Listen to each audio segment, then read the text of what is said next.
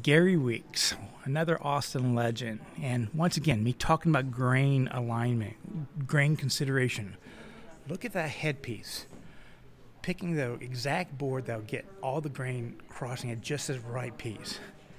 And that level of craftsmanship here is unreal.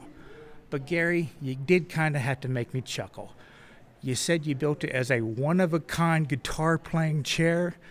Right now I'm kind of wondering, wondering what the design was about until I moved over here and noticed the rails are exactly duplicate.